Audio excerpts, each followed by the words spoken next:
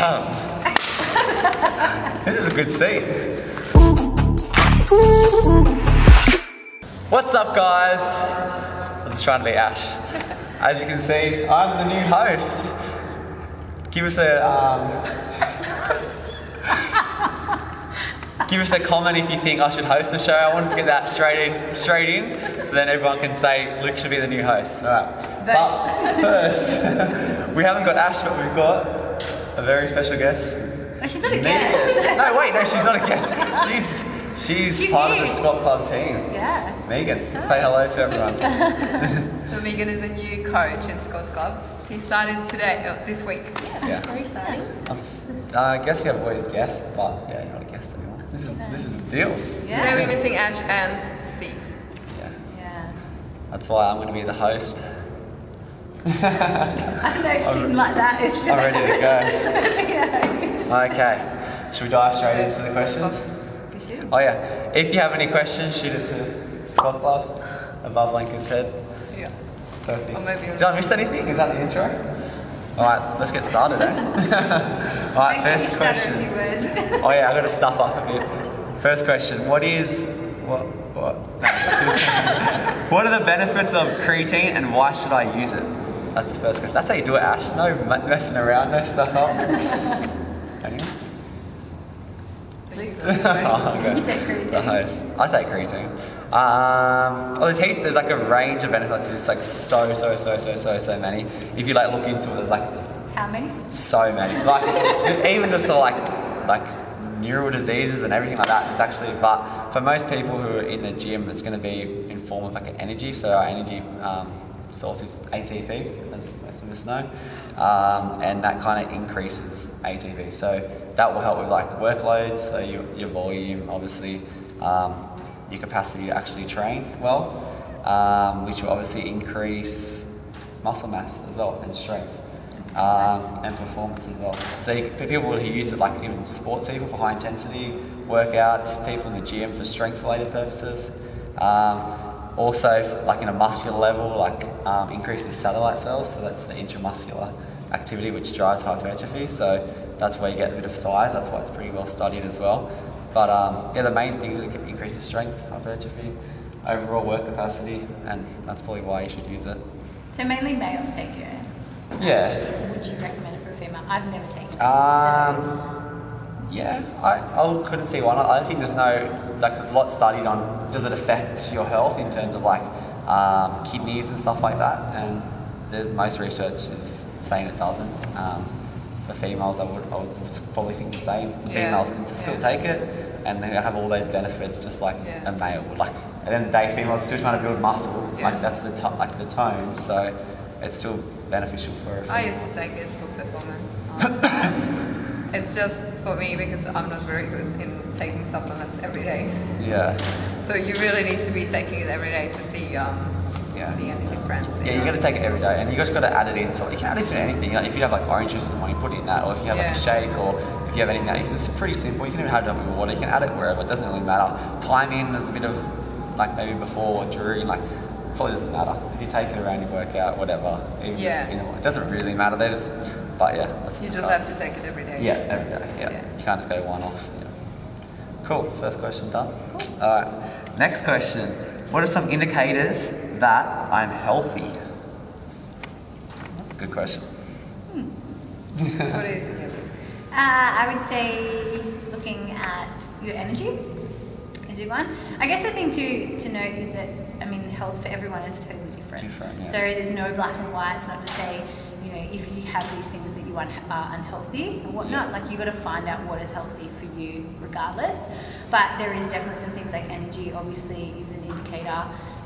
Your stool. So we kind of touched on that a little bit last week, I think. So, which is an indicator of your bowels, how you're digesting food. So that can be a pretty big one. Skin as well can be another one if you have any skin conditions. So that your urine, like if you're hydrated. So that's a marker. And what did you say? Energy. Sleep. Yeah, sleep is a big one. And stress levels. So how you can manage your stress. Yeah. So if you feel like you can't manage your stress, then there's probably some influences, or anxiety and depression. I was about to say that. Yeah. The whole mental side, like it's obviously physical, but it's also, you got to look at health is mental as well. Yeah. So how your food, your mood, everything, everything like that is pretty important. And anxiety and depression has been linked to a lot of inflammation in the body too. Yeah. So if you've got a lot of inflammation and anxiety, I would look at reducing the inflammation in your body. So, and looking after your health, so making sure that your digestion's good, your hydration's good, you're eating good food.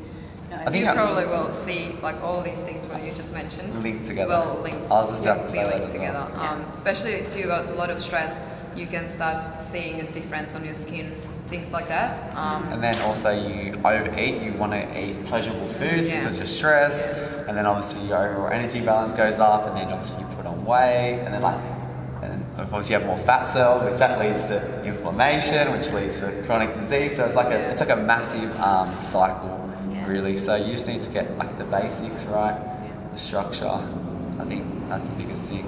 Yeah. So how do we get it? How do we do it? Eat healthy, train, have balance, good sleep. Eat good food, nutritious food. Drink water. That is anti-inflammatory. Be active is very important. Like even if you don't start. Really? Yeah. The 5 things: sleep, nutrition, training, water, breathing. And the sunlight. And sunlight. Vitamin D. Okay, let's get serious. I think overall, if you get like nail those, it's good. Yeah. But I think we got one later about how you can actually do it. Do it, yeah. It's pretty easy. It's simple. People overcomplicate it, but just eat well. Sleep. Yeah. And you gotta look at food from a nutrition point of view, not just like it's just food. Yeah. Anti-inflammatory foods, like because when you have fat cells, that's pro-inflammatory, really, so like cytokines, everything like that. So you need to look at it from that point of view as well. And that has such an effect on mental health as well. People realise when you're stressed and you eat, like you said, and that makes you feel worse. So you do it again. It's like that cycle. I'm stressed, so let me get eat sugar or I eat chocolate, and then you feel horrible. And it's just this vicious cycle. And it will never change. Next one. Why is recovery important, and how much do I need? Why is it important? Well, it's important so then you can come in to say if it's the next session from training that you can come in and do better or do the same. If you're not recovering as well, you're going to come in and you won't be able to train as hard, put the effort in. Again, when it comes back to our health, you're going to feel fatigued, you're going to feel sluggish, you're overstressing your body. So recovery will come into those health as well, balance. And especially like for people who are starting, let's say they do have inflammation, you'll never be able to get rid of it because you're stressing your body more, and nothing will ever change. So recovery is really important. And exercise is a stressor on the body too. So if we're doing too much of it, you're adding more stress. So if you've got this bucket of stress coming in, how are you balancing out that stress? Perceptional stress, physiological stress, linked together. You need to make sure that the stress that's coming in is balanced out by the stress going out, and you do that by recovery in a really good way. Any tips on recovery? Well, again, nutrition, breathing, sleeping. Breathing is going to increase the oxygen to your blood and your muscles. So it lowers your blood pH, so that reduces the inflammation. So breathing is one. Get you in that parasympathetic state. The nutrition, you need to get the right nutrients that your body needs to work out. Hydrate, take a walk, sleep. Sleep is where you get a lot of recovery. So I think it's from like 10 to 2 a.m. is your physical recovery, and then from 2 a.m. to 6 is your psychological recovery. So if you're missing out on that sleep, you're not getting enough physical or psychological recovery. So you need to make sure you're sleeping between those times, or getting you 7 to 8 hours sleep.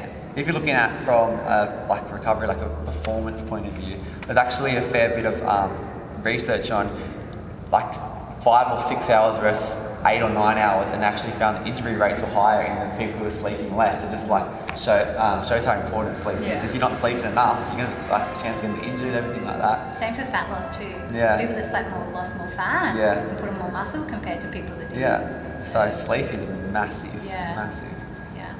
Should be a priority. Especially if you set yourself times, like similar times every day, so you get to habit to go to bed at 10, let's say, and then whatever time you're getting up to work, so you should be always similar. I was reading the other day, it's not so much about what time you go to bed, but waking up at the same time every day. So if you're going to start with a routine, start with picking like setting a time to get up at the same time every day. Obviously, you still want to go to bed earlier, but start with that. Get the hours then, in, yeah. you know, if you need to stay up an hour later, that's fine. But if you can get up at the same time every day, Yeah. That's start. That's for a sleep routine if you're struggling with sleep. Yeah. Yeah. So, That's important for recovery. Alright, cool. Last question. We've got to them. Jesus. Alright. What's your suggestion for building good training and nutrition habits? So that's linked to the pretty much 2 questions before. Yeah, I think this will kind of maybe tie it all together. How we do it. Yeah. Like it's one thing to do it, but then it's, how do you Hard do to it? How? Yeah. I would suggest like don't try to change everything at the same time.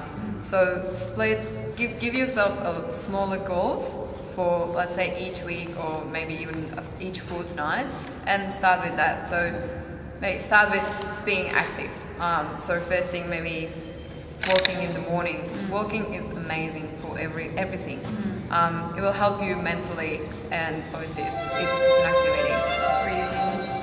Yeah. Yeah, sympathetic state, good start to the day. Yeah. So let's say start with walking. So for the first 2 weeks, your goal will be to go for a walk every week. Then Every day. What did I say? Every week. Every day, every day. And then add into it maybe having breakfast every day if you're not used to having a breakfast. And change what you're having for breakfast. If you were used to having bacon and eggs, maybe have eggs and something better than bacon. Avocado on top. Like if you are following me on Instagram, Lenka Squats. Yesterday, Just off here. Shout out. Yesterday I posted a meal which was just a salad and vegetables with eggs, so you get all the good nutrients into your body, and just start adding slowly into the routine. Yeah. I think you have to understand. Good job, Lenka. I think you have to understand like what a habit is. So it's a behaviour that is done repetitively over time. So then, what people I think get wrong with the habit formation is they'll start it and they'll be like, this is too hard, okay, and they stop. But I think the biggest thing with a habit, I kind of look at like an inverted U, or another way to put it is if you're rolling a ball up a hill, it's going to be hard. But then once you get over the hill and you come down, it's going to be easy. So people don't understand that when you're forming a habit, it takes time and it's actually going to be hard at the start. But then once you get over that point, it's going to be easier. So the first thing you've got to do is actually get over that point. And like I said, if you're setting unachievable goals, you're not going to get there. So start with a 10-minute walk, even if it's twice a week, and then get that right, and then build upon that. But if you just jump into something so hard, it's already hard to build a good habit. Like you've got to full change your behaviour on something that's really difficult. So start with something small, and then you've got to understand that a habit does get easier, but it gets harder before it gets easier. Does that make sense? Yeah, Like 100%. I think that's the biggest thing. So set it as something achievable, because once you get it, like I'll probably speak for all of us here, we get it and we just do it automatically. We don't think about it. And like that's the stage where most people want to be, and you've got to realise that we didn't get to this stage, we just And you keep building on it. You Yeah. just So it's like keep you get building to on that it. point, you go, okay, cool, now what am I going to do? So be like, okay, cool, I'm going to fine tune this a little bit more, and then I'm going to Yeah. fine tune this a little bit more. Yeah. It wasn't like, oh, cool, this is how I am today. Perfect. It's Like it yeah. doesn't happen like that. You know, this is a year process. Like how long you guys been training for? Yeah. You know, like 10 years, 5 years. Like Yeah. it's a long process Yeah. that you have to Yeah. stick at it. And you'll have dead times when it's not great, but you know, you're just alright to just get back onto it. But yeah, but that's the thing. Once you get to that stage, it doesn't matter if you have times when you're like, you can still get back into it. And it's not actually Yeah. not that hard, but it's Yeah. that initial period, which is generally the hardest Yeah. point. You know what I mean? Because then later on, as Luke said, you don't think about it anymore. automatic. You just do it. Yeah. Like I know a lot of people struggling with drinking water, and I used to as well. I would probably drink maybe half a liter a day. Now I'm drinking 3-4 liters easily, and it's not because I'm forcing myself. It's just because I've got that Yeah. habit of drinking water, and I don't think about it anymore. I think the other one too is be accountable to someone. So get yourself a coach and be accountable to either, you know, coach is a good one, because if it's family or friends, then they might not have that accountability. But someone you can check in and be like, okay, cool, let's do this. Have you done it? You know, Yeah. stay on top. Get Or that even routine at least happening. a training partner, because it always helps to do stuff Yeah. with someone else. And book it in your calendar. Yeah. I think making it a priority is the biggest thing. Where Yeah. you say this is important to me, I have to do this. Exactly. You know, you want to make a priority. And as soon as you let someone, like, it'll be, oh no, I'll do it tomorrow, I'll do it tomorrow. It's like, no, you know what, you just have to do it. Even if you don't feel like, sometimes you just have to do it. Oh, I want to get on a rant, but like it's honestly like like you said, it's a priority. Like if you honestly think your health is not a priority, okay, well how about you wait another 20 years when you have, I don't know, diabetes, and then your kids are growing up and you can't even play with them because you can't function. Like, do you think that's a priority? Yeah. I think that's pretty important. Well, if you don't have your health, like it affects every part of life. Like it affects your work because you're not going to feel good at work. You know, you have 6 days, whatnot. Yeah. So it doesn't affect. I've heard a few times from especially mums that this can't be a priority for them because they've got kids. But that's fully more important. Exactly, what just Luke said. It is more important because the habits you have, your kids will have as well. If this is your priority and you trying to be healthier, they will do as well, and they'll see what you're doing, and they'll do it as well later on because they'll do whatever you do. That's how they're growing up. So they don't even have a choice in the matter. They just do it. They don't know any different. Yeah. But what happens if you end up with a chronic illness, which is what happens from an unhealthy lifestyle? You end up with a chronic illness. You can't look after your kids. Yeah. So how is it not a priority? Yeah. Exactly. Like when you look at from a health point of view, well, I think it's pretty important. Like it is so important. Like just Google just like any chronic diseases, like it's not good. Like, and it all comes down to these habits that you form each and every day. You don't just go to McDonald's and have a cheeseburger and then get diabetes. You do it over you do it over a period of years. I can go to Macca's now and have it whatever I want. It's because I have the same structure, the same food I eat, fruit I eat, vegetables. You know what I mean? Like it's not a matter of just like just get it over everything. It's over a period. So these habit thing is like it's so important. It has to be a priority. Like Megan said, it has to be. Like there's no other way about it. Like if you make one goal, okay, drink water, okay, eat a piece of fruit, okay, and then after the time, in 2 years, you'll be doing it all. Yeah. But you just got to do it. Like there's no other way about it. Like I know it's hard. Especially if your kids are a priority, this has to be a priority as well. Yeah. You want them to be healthy. Yeah. It's so important. Like I'm please get on a rant. I'm sorry, but it's like it's massive. Like it's a priority. You have to do it. But if you break it down into steps, like you said, it makes it that bit easier. They build up. Because I've seen it so many times that people started gym for the first time in their life, and first day they came and they like, all right, so I'm gonna train 6 times a week. So what do you want me to eat? I'll do that. No, it's not. It's wrong because you're never gonna do it. You have to start slowly and build up. Yeah. Otherwise, it's all too hard to get up. And we all been through it. Like it's not easy, but once you build the habits, it's so much easier. Yeah, it's just that initial phase. Yeah. Yeah. It's going to be hard at the start, and don't change drastically. If you go from eating shit to eating good food and just change everything, you're going to be like, this is too hard. Yeah. I want those pleasurable foods. Just change a little bit. Like it's natural. Like we want to eat nice, pleasurable foods, and it's all normal. But if you go from eating really pleasurable foods to then eating not just like vegetables and chicken and just rice, you're gonna be like, this is so shit. Like but it's how it is. So you just got to make small changes. Change one meal, and then change another meal, then add a piece of fruit. Like that's all it's about. And then you form good habits, and then you're on your way for success. There you go. Good job, guys. Yeah. Without Ash. Sorry, Ash, you cut. So to the point pretty quick. So everyone watched that whole thing. Do we have anything we want to say before we go? Do you want to do a dance, like Where's that song? Ash isn't here. Ash. We'll wait for Ash. When Ash is back, we got a dance for you. Alright, is that it? Yeah. What do I have to say at the end? If you have any questions, shoot them through. If you have any questions, shoot them through our inbox at Great questions, guys. Thanks for shooting through. Thanks to everyone for shooting through your questions. As always, it's a pleasure. Just don't forget, if you want me to be the new host, just comment below and we'll get it done for you. Peace. Bye. Bye.